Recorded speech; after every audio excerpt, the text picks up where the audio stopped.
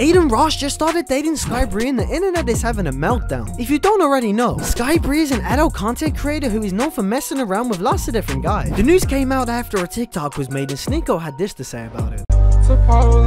What the? What the?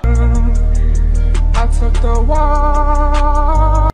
Did he sell his soul? People are mad at Adin, saying that his self-respect has dropped for dating an adult star, and it's just as bad as Adam 22. But the hate for Adin doesn't stop here, as he recently met up with Jake Paul while he was streaming. He asked Jake how many genders there are, and his response made people furious. Yeah, Jake, how many genders are there?